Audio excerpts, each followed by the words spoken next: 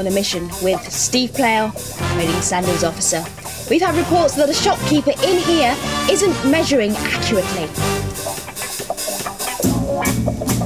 Right.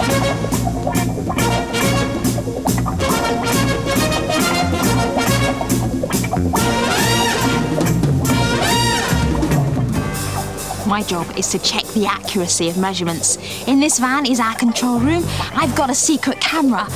We are going to put our shopkeeper to the test and collect 3 pieces of evidence. And I have 3 different disguises. We're about to enter the shop. Roger.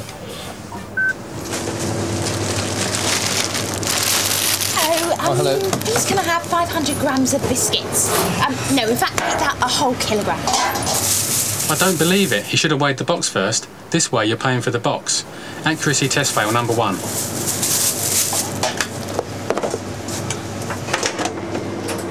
When we re-weigh the same 1 kilogram of biscuits, we've only got 900 grams. This kind of mistake can also happen in the science lab. Containers are often used to weigh. You should always weigh the container first, then take it off the total weight. Steve, can you read me? Loud and clear. Kilogram of biscuits, please. Biscuits? In a bag.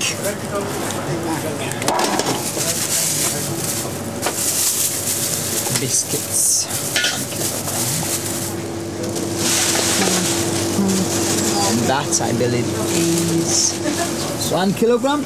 This time he's reading the scale from the side. 198. This time you've got more biscuits. Look at this. Whenever you take readings from a device with a needle, it's vital you take the reading straight on. Looking at the needle from the side can give you a higher or lower reading. It's called parallax error. Right. 3rd time lucky. Good luck.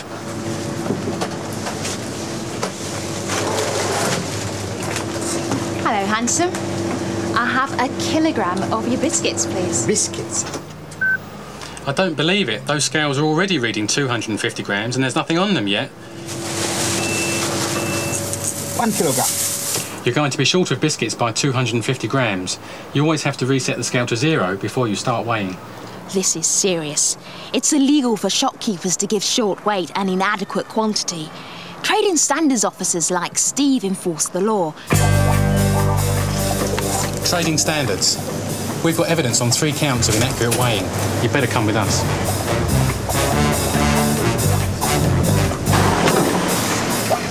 Fancy a biscuit then, Steve?